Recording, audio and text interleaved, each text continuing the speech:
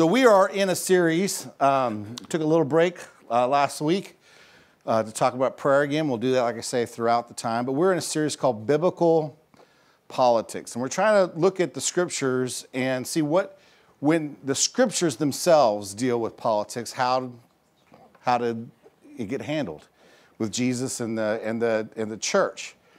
And so one of the things that we're going to talk about today is I wanted to say this is really a function of our society, but the truth is, you're going to see it's always been around in politics, really with people, and it's what I call the gotcha moment. The gotcha moment, okay? You're all familiar with this. The gotcha moment refers to an instance where someone is caught in a compromising situation or a contradiction, often by an opponent, with the intention of embarrassing or discrediting them. The goal is to catch someone out of line with their stated value. Okay? So for instance, here's a political example, and I could have went either way with this, but let's just say that someone has been really vocal about the importance of the environment and carbon footprint and so forth, and they've promised to make clean initiatives, right? However, during their campaign stops whatnot, they are confronted by an investigative journalist who asks them, about the dangers of carbon, and then it says, how do you justify flying on a private jet, which happens to be much more polluting than a commercial jet, right? What the journalist is trying to do, they're looking for that gotcha moment, right? You have this value, and yet the way that you live is this, right? Lately, we had a situation where somebody was one of our politicians was part of a law making that the minimum wage should be this, but when they did research, this person who owns a restaurant chain, they're not paying that minimum wage themselves. And so it's a gotcha moment, right? And again, this can go, there's gotchas on both sides. It's kind of, it's part of the culture. By the way, it's the way of kind of dismissing people and their ideas and thoughts. You're trying to get them caught between a rock and a hard place, in a difficult situation where no matter which way they go, it's a no-win situation, where you're caught, in essence, between two opposing values. Now, for followers of Jesus, for Christians, there is a similar gotcha tactic, okay? And this usually involves, it could be many, many things, but there's two gigantic big ones that are used, all right? So whenever you say this is true as a Christian, one of the gotcha things is, doesn't the Bible say, who are you to judge? Judge not lest ye be judged. In other words, you can't say someone's wrong because that's judgmental and you're not supposed to judge, and it was Jesus who said that. The other one is just this whole idea that Jesus just loved everyone. He didn't condemn people, right? Doesn't the Bible say that God didn't send his son to the world to condemn the world, but save the world? In other words, again, you can't say something is wrong because Jesus wasn't about the rules. He was just about love. And what they're trying to do is they're trying to catch you between, you say the Bible says this, but the Bible also says you shouldn't judge. And the Bible also said Jesus says love. Therefore, you don't really follow the Bible. Gotcha. Gotcha. Now, again, Christians, we do the same thing to others, right? We're looking for God. I'm not pointing fingers at anyone, right? That whole adage, when you point a finger, you got three fingers pointing back at you, all right? I'm just pointing out this is the world and society that we live in. All of us live in. And so what I'd like to do today is I'd like to take a look at a touchy social issue and how Jesus handled it when this particular thing came up. All right? So how did Jesus handle a touchy social issue of his day? All right? So we're going to go to Matthew chapter 19. Matthew chapter 19 and start in a couple verses, just tell about where he is and what he had done. And then starting in verse 3, okay? We're going to start with a politically charged question, okay, which is supposed to set up a gotcha moment. It says some Pharisees, that's the Jewish religious leaders of the day. And I think this is really important for this context. This wasn't the world or a politician or someone outside the faith. This is somebody supposedly inside the faith and a leader at that, or leaders. So it says some Pharisees came to Jesus, to him, to test him. So we see their motivation. They asked, is it lawful for a man to divorce his wife for any and every reason? So this is something that the Pharisees, the religious leaders themselves, debated. It was a contentious issue. And right, we've talked about this before, where they come to Jesus and they can't even agree, right? Or they know better not to address that one. Don't bring that one up. That'll get you in trouble, right? And so, but of course, they want to get Jesus in trouble. So they come to Jesus and they kind of lay this at Jesus' feet, looking for a gotcha moment, if you would. Right now, you remember the context here, which you wouldn't necessarily remember this, but the context is that John the Baptist was just killed because in effect, he spoke out against Herod and his issues, both with divorce and then who he remarried.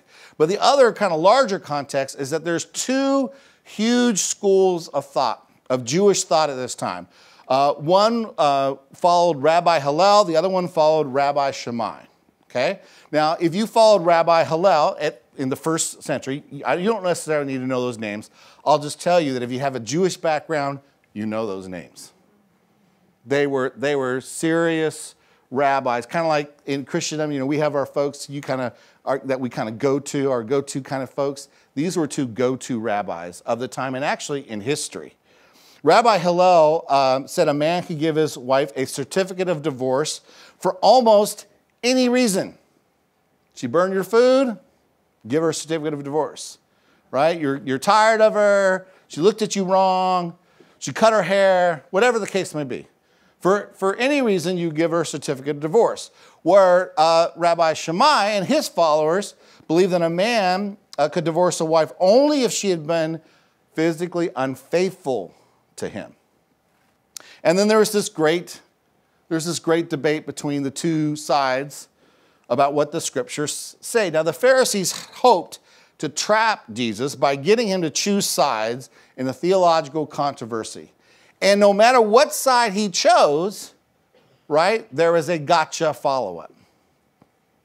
There was a gotcha follow-up. Because their goal, we are seeing here, their goal, right, is to trap him. They're not coming to him.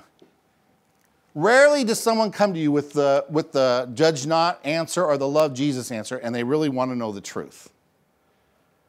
All they want to do is catch you. And quite frankly, justify themselves usually. Okay, that's not always the truth, but it's usually true. So let's look at Jesus' response to this charged question. Verse 4, Jesus replies, haven't you read, he replied, that at the beginning the Creator made them male and female. And he said, for this reason a man will leave his father and mother and be united to his wife, and the two will become one flesh. So they are no longer two, but one flesh. Therefore, what God has joined together, let no one separate. So Jesus begins his answer here with, haven't you read? All right, so what he points them to is the scriptures. So I think this is really, really important because sometimes I think people go, well, there's the Old Testament, the Hebrew scriptures, and then there's Jesus. The thing is that Jesus holds the scriptures, which in that case was only the Old Testament, in high regard. That's his response. His response wasn't, let me just tell you.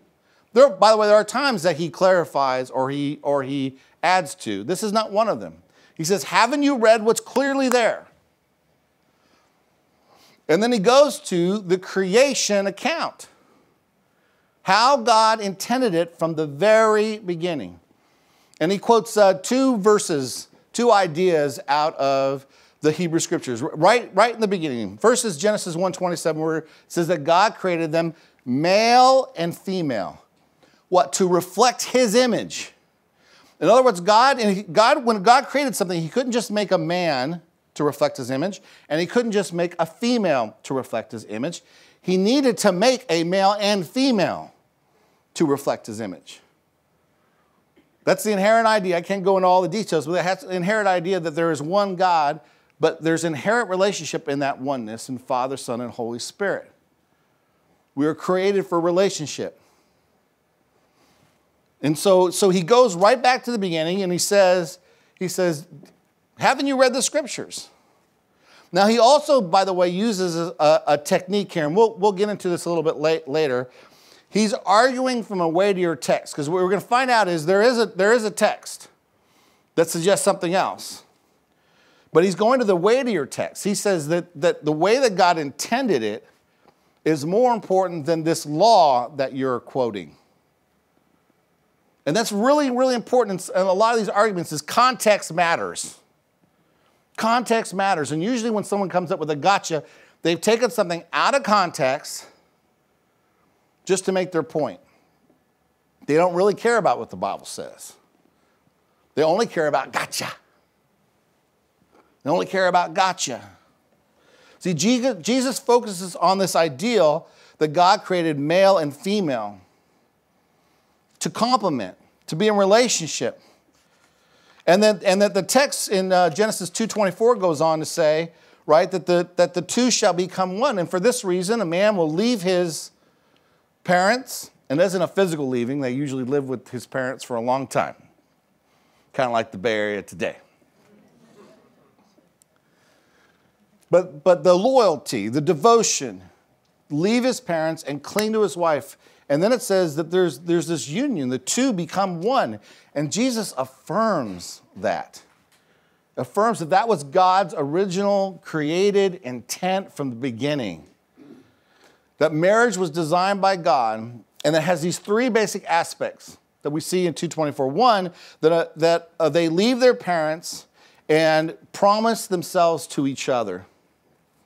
That the two are joined together by taking responsibility for each other's welfare and by loving that person above all others for all time.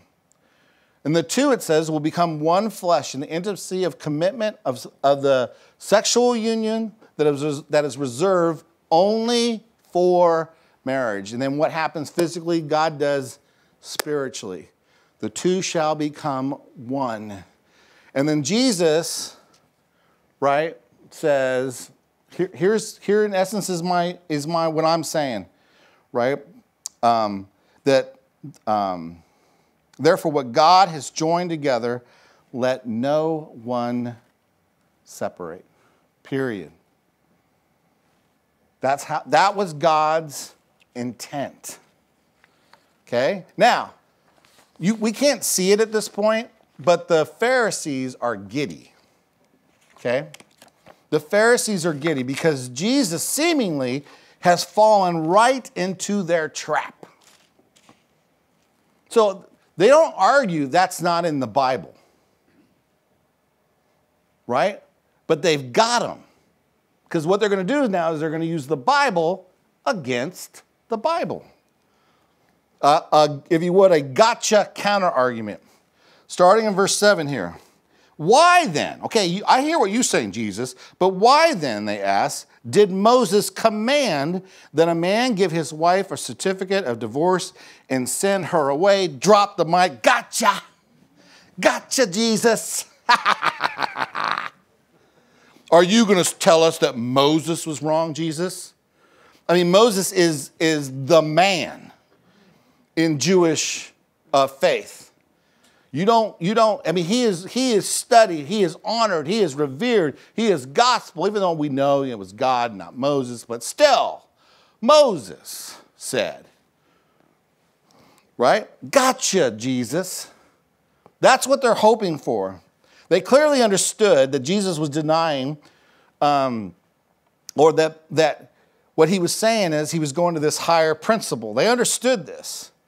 Right? But what they want to do, and I want to share with you really quickly. I'm not going to have time to develop this, but I think you need to see it. This is the passage in the Hebrew Scriptures that they're referring to, that where God commands divorce. All right? Deuteronomy 24, 1 through 4. Let me just read it really quickly. If a man marries a woman who becomes displeasing to him, and that, by the way, is the argument, displeasing to him, because he finds something indecent about her. So what's that indecency? And he writes her a certificate of divorce, gives it to her, and sends her from this house. And if after she leaves this house, she becomes the wife of another man, and her second husband dislikes her and writes her a certificate of divorce, gives it to her and sends her from his house, or if he dies, then her first husband, who divorced her, is not allowed to marry her again after she has been defiled. That would be detestable in the eyes of the Lord. Do not bring sin upon the land, and the Lord your God has given you as an inheritance. So what I want you to see here is, yes, divorce is mentioned here, okay? But this isn't exactly a passage where it's evident that God's coming along and saying, this is fine, it's pleasing with me, this is kind of that legal loophole, let's just deal with it. We got to kind of lay it out so everybody kind of understands it kind of under things. This is tough because we live in the modern era. First of all, men and women can divorce. It wasn't true in Jewish law. It was only the right given to a man for centuries and centuries and centuries. Right? Under Jewish law, only a husband could initiate and carry out a divorce. However, this is really important. The civil laws, like what we see in Deuteronomy, actually protect the woman. I know it doesn't look like it at all. It actually sounds like she's property and it's kind of ridiculous. But at this time, when a woman was married, what came with her was a dowry. And that became their property or his property. But by giving her the certificate, which is basically dissolving the marriage, the dowry is no longer theirs. It goes back to her. So this actually protects her. This actually protects her. And that first husband who's like, I'm divorcing you, gives up that dowry, and all he's like, well, an idiot I am. He can't go back if the second one doesn't work out and go, you know what, I was wrong. So it was meant actually as a protection. And we will find there is a biblical principle that allows for dissolution of marriage. So they use this. Come on, Moses said, gotcha, Jesus. You said no, but Moses said yes. Are you saying you're greater than Moses? He is, but notice what he says in verse 8. Jesus replied, Moses permitted you to divorce your wives because your hearts were hard. But it was not this way from the beginning. I tell you that anyone who divorces his wife except for sexual immorality and marries another woman commits adultery.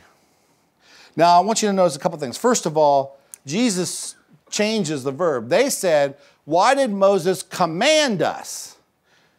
It almost suggests like Moses was saying, you got to do this. Right? And what Jesus changes and says, no. He permitted it. And there's a difference.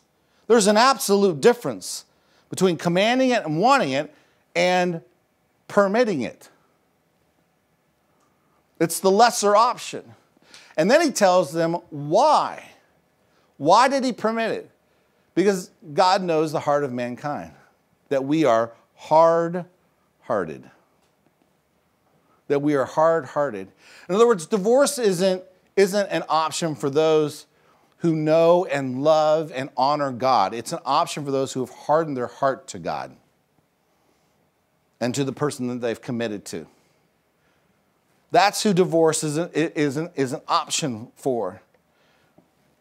And notice he says you, because he understands they're trying to justify themselves. What we're going to find out is that most people, by the way, including the disciples, we're going to find out, take the liberal view.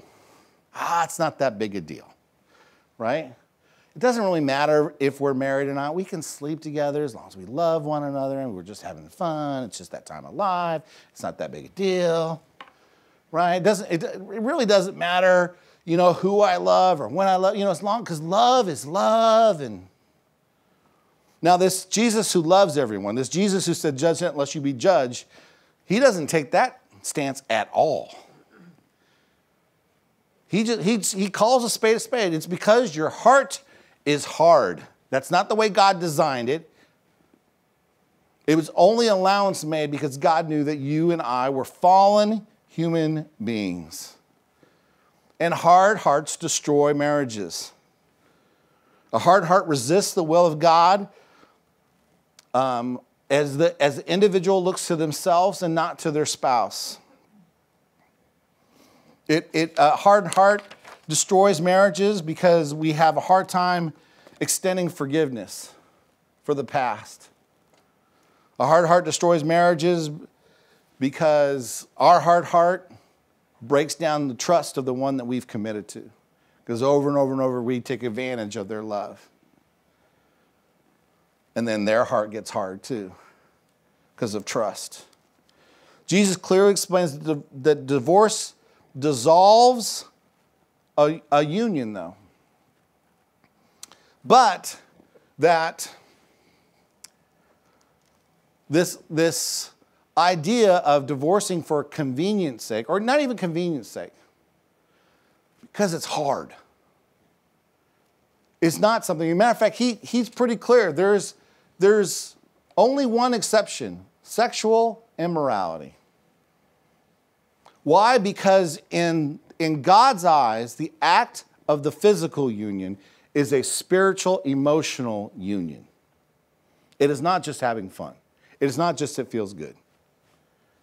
There is something happening, a union happening that is beautiful, that is divine. And that union is broken when you commit that same act with somebody else who you've not committed to, that is not your spouse. And that, in essence, breaks the bonds of marriage. That's the exceptional. Paul I don't think he added to this because of the practical nature of it, but Paul basically said the other aspect is if your spouse just abandons you. You're married to an unbeliever, you become a Christian, and they're like, I don't want to be married to you anymore. Right?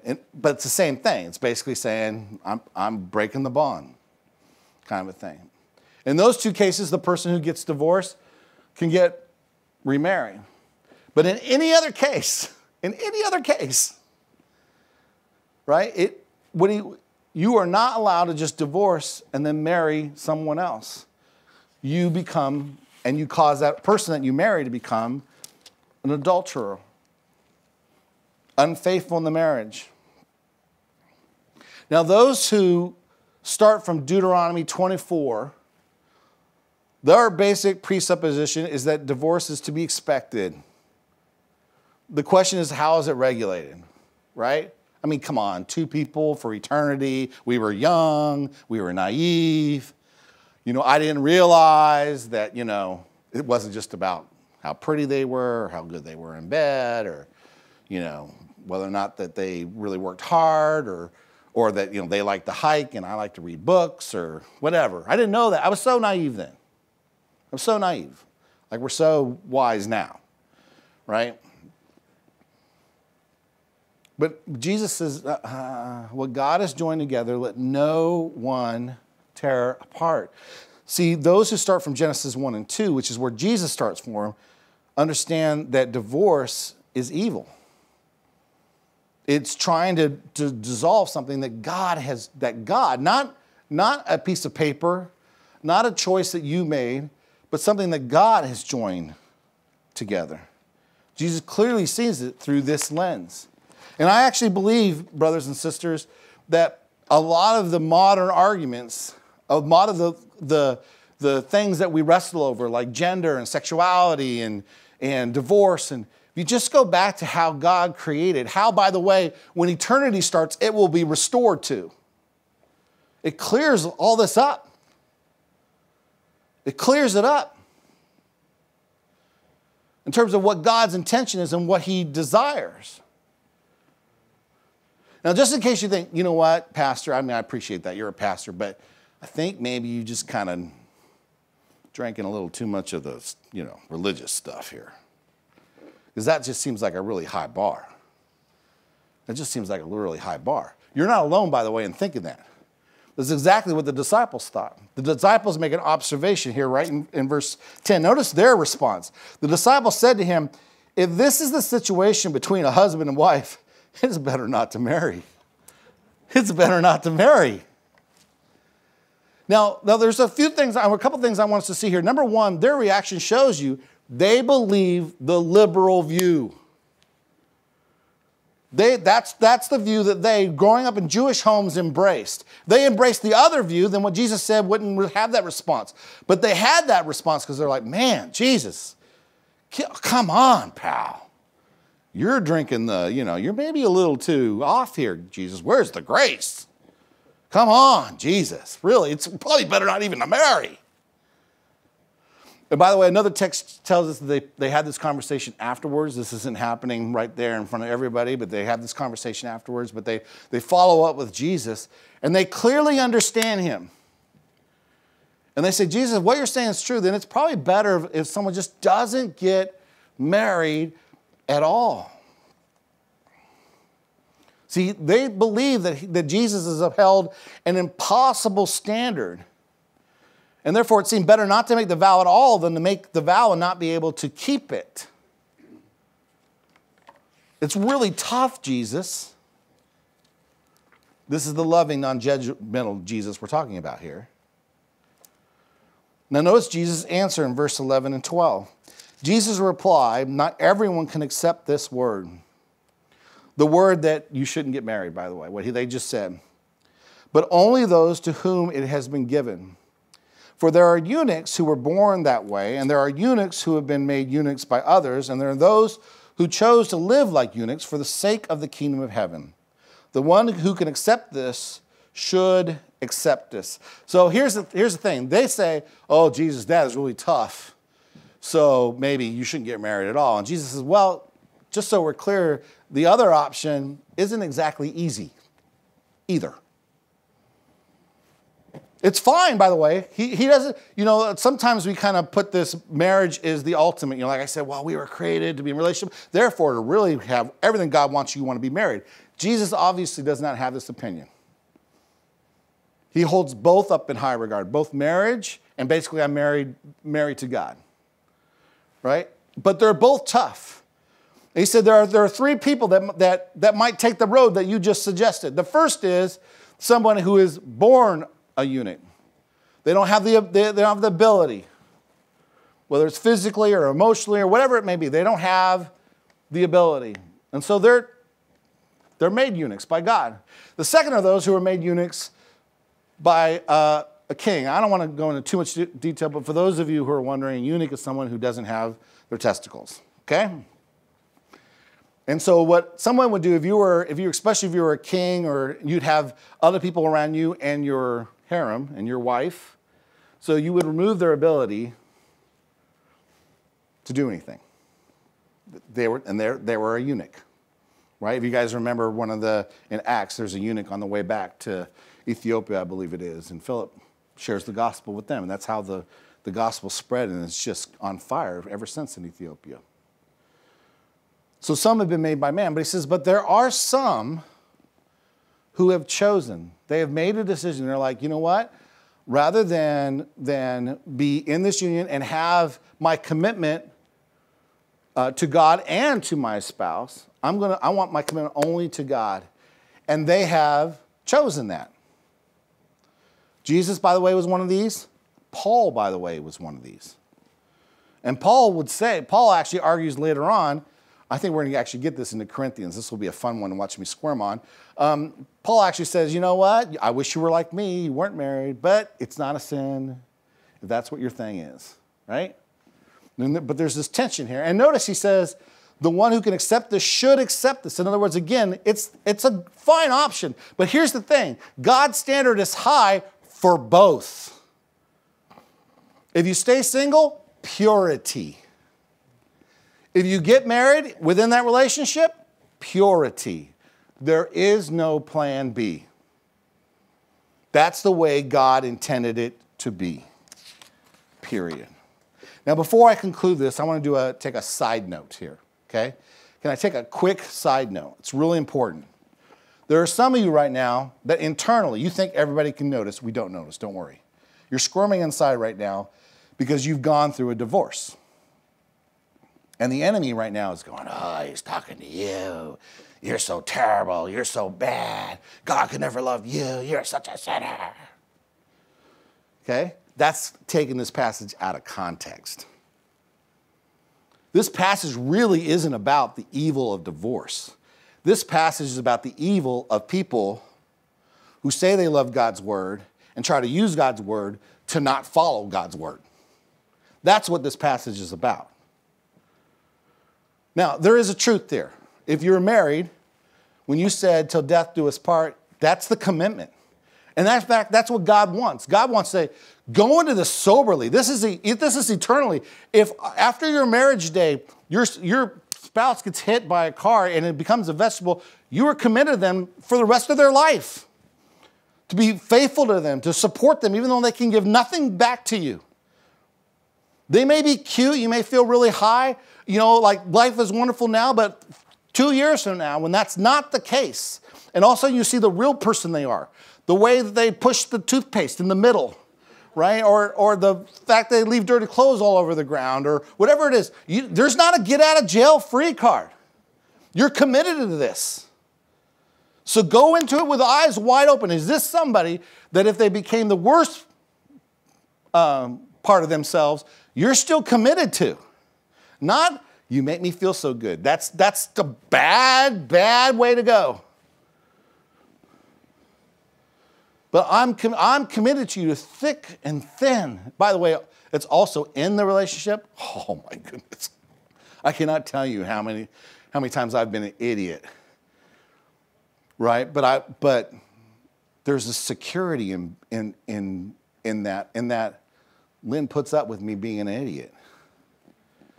And for some reason, some way, I wish I could teach y'all this. She could not say it, and I know it.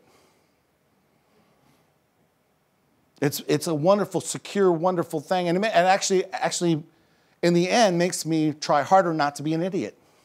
I'm not always successful, but I try. There's a massive amount of security in this.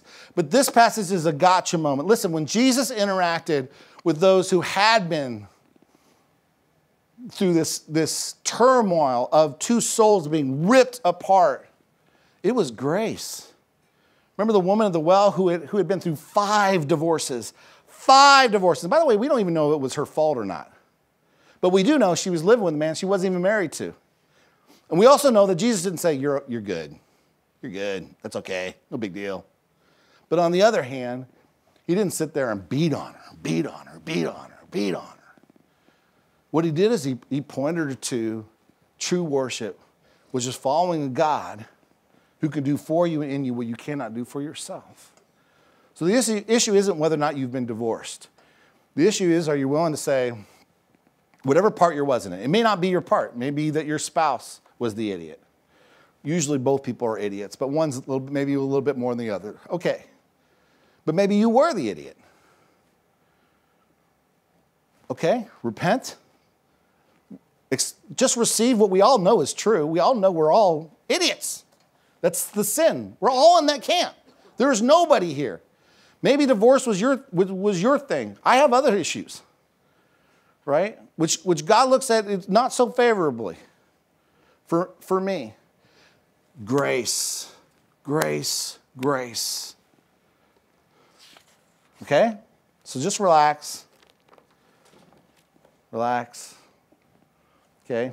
The person on your right and left doesn't have it all together. The person on the stage doesn't have it all together. We are all resting in God's grace. But we're all striving to better and better reflect what God asks of us. Okay, so let me just conclude with this. How do we handle, I want to just give you 4 practical things. How do we handle the touchy political issues and the different opinions on what the Bible says about them? Okay, so here we go. Number 1, understand that God's word trumps your feelings. The fundamental question is not, how do you feel about this? Or even, by the way, what's a loving response? because we're sinners, we'll get that question wrong. What's the loving response? The question is, what's your biblical conviction? What is it that God lays out in scriptures that I might lean this way, but I can't get over what God says here? And understand that God's word trumps our feelings. And let me just say that there are different opinions about a lot of political issues that are within, supposedly, the church itself. The universal church is what I'm talking about. People who call themselves Christians. But understand that some of that, if not maybe a lot of that, is from different outlooks on what a Christian is. For some, they're like the Pharisees. To follow God is to follow biblical morals, but they're kind of pliable. Okay? I mean, Jesus was, we like that Jesus says, judge not. We like the fact that Jesus says, love one another, right? But we kind of downplay when he says, it's infidelity when you just imagine it in your mind. We don't make so big a deal about that one. He's saying, no, don't only just be pure physically, be pure mentally. Talk about an impossible standard. That wasn't Paul, that wasn't Pastor Joel, that was Jesus who said that. Matthew chapter 5. And there are others who are followers of Jesus who know that Jesus didn't come to abolish the law, but to fulfill the law. So he lived by grace, understanding that we couldn't fulfill the law, so he did on our behalf. But he also taught us truth, that the expectation is, by the power of the Holy Spirit, which comes for those who believe in Jesus, we begin to try to live as holy as we can. That doesn't mean we don't have moments of hardness. It just means that we repent of that, take another step. And so don't get in debate with somebody who's just using the Word of God. They don't have a biblical conviction. They're just trying to argue with you to change your conviction, which is our second one. Don't fall for the hard-hearted folks who try to use the Bible to judge the Bible. Understand that there's a difference between an honest conversation of somebody who comes to you and says, does the Bible really teach this? Whatever the issue is. And a lot of folks who just know enough Bible, they saw a TikTok video, they saw a YouTube video, maybe they heard somebody on, one of the news channels say, well, the Bible says, judge not lest you be judged. Well, the Bible says, da-da-da-da-da, right? And just ask yourself, is this a person who really cares about the Bible? And a lot of times, it's not. They're just using it. It is worthless to argue with somebody like that. Because you're coming from two opposing viewpoints of what reality is. And as long as their viewpoint of the Bible is just this general kind of good guidebook, but can't take it serious, there's no way to have a serious conversation about taking the Bible serious. Are you following me? Okay.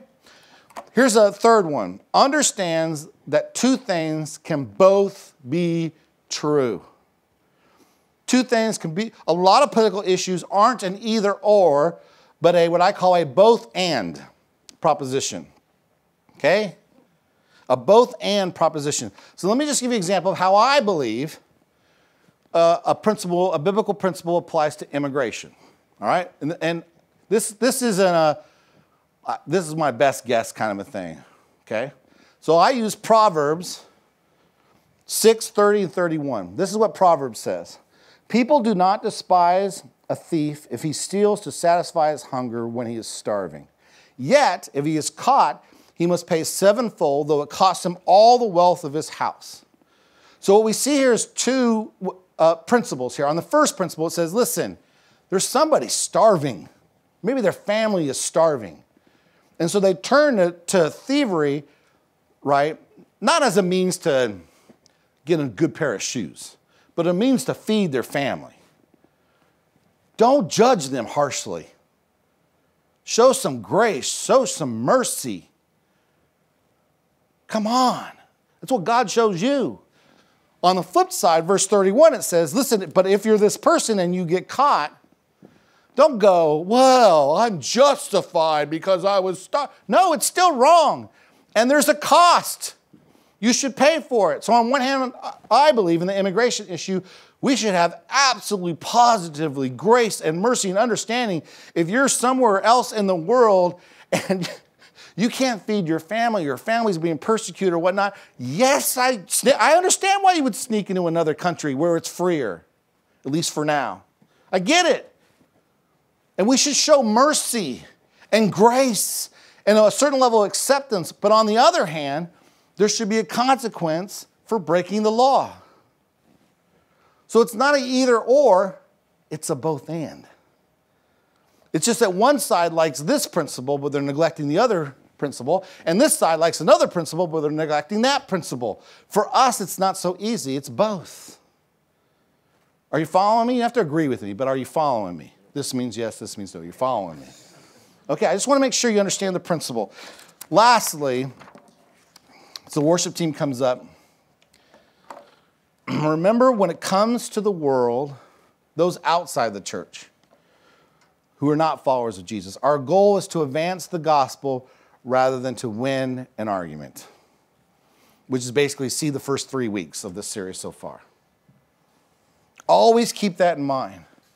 So when you have folks that say, that are outside of the church that go, well, didn't Jesus say, right? Now, you're welcome to say, well, actually, in context, that passage doesn't apply to this principle, right? And if they're interested in that, you can explain it. But if they're not interested in that, just leave it alone and say, well, you know what? We agree to disagree. You just need to know, even if we disagree, God still loves you, and so do I. How can I serve you?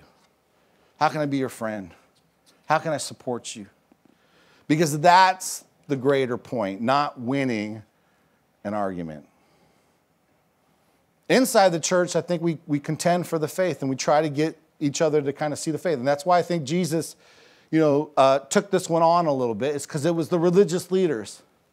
And he knew that they were taking a principle and they were doing two things with the same principle. On one hand, they were justifying themselves. And then on the other hand, they were using it to beat down people that they thought less of. So they had good reasons for divorce, and so God was okay with them. But other people who weren't pure in their marriages, right, or were prostitutes or whatever it be, well, we're going to beat down on that. Jesus saw right to the heart of that, and he calls them out. It's because of the hardness of your heart. If you really want to honor God, then live to his level. And by the way, Jesus knew that we could not live to his level and that we would need him to go to the cross and pay the price for us that we could not pay ourselves. And thank God he did. Amen? All right, let me pray for us. All right, Lord. I hope I didn't mess this up too much. I pray, dear God, that where your truth it reflects your heart, that it may stick in people's hearts, and it may find good soil, therefore, that we may give forth to our own choice to follow you despite what the world tells us, to our own conviction, dear God, to be pure and to be set aside and to be different than the world, dear God. At the same time, Lord, I pray they help us rightly balance what it means to contend for the faith and what it means just to stay away from endless arguments and debate that go nowhere. Give us the wisdom, dear God, to know the difference between explaining truth and your love to people and just arguing with them to try to get to be right, dear Lord.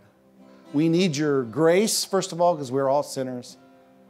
We need your mercy, dear God, because we really don't want to live the way that you called us to, dear Lord. We need your strength to live that way. We need your discernment, dear Lord, in interacting with others. And we, Lord, quite frankly, we need your heart of love and compassion for others, because I don't think, dear God, I care about people as much as you do. So would you do that work in us and through us by the power of our Lord and Savior, Jesus Christ. Amen and amen.